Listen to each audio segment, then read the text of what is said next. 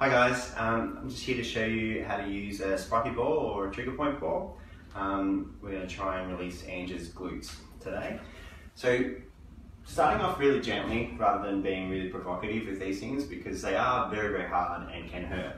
So if we just roll off and just hold that in certain spots and roll back on, you can get a response without having to be too torturous. Or alternatively, you could try this against the wall, holding it in position.